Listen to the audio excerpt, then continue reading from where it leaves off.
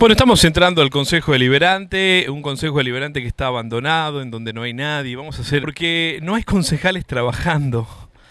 Sí está la presidenta del Consejo Deliberante, en este caso estamos hablando de Coqui Juárez, sí está la concejal del Partido Obrero, Nélida Díaz.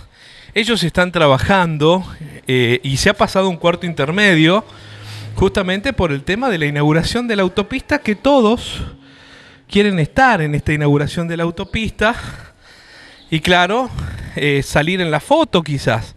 Hemos visto a la concejal Saba también trabajando y el resto de los concejales no estarían. Sí hay un concejal que está internado, esto nos referían hace unos minutos, pero son los únicos concejales que encontramos allí en el Consejo Deliberante. Allí está la concejal Nélida Díaz. ¿Cómo le va, concejal, trabajando? ¿El resto?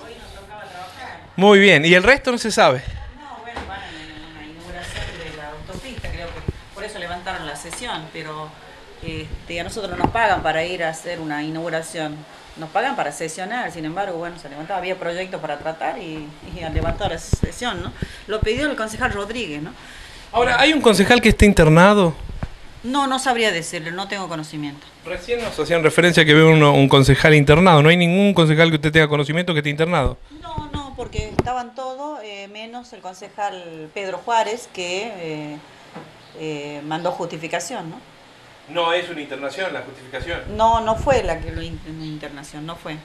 Bien, ahora la consulta es igual, uno de los temas, y quiero corroborar esta información, antes del cierre o del paso para el próximo jueves de la sesión, la continuación de este cuarto intermedio, se habló del asado del día lunes. ¿Qué hay de cierto de esto? Que justamente con lo que cerraron la sesión del día de hoy, organizando el asado del día lunes.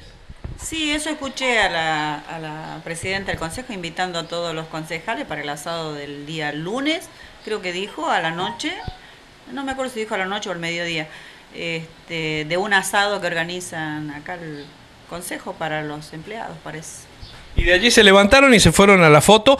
Está trabajando la presidenta del consejo, está usted, está la concejal Saba y después no hay más nadie.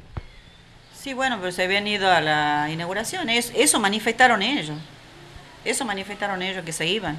Sí, hace rato vi unos cuantos por acá, pero tendríamos que haber terminado la sesión, no había mucho proyecto para tratar.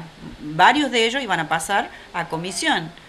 Pero bueno, esto se maneja así y sigue siendo el mismo Consejo Deliberante del año pasado, con todas las irregularidades que presenta, ¿no? Pero bueno.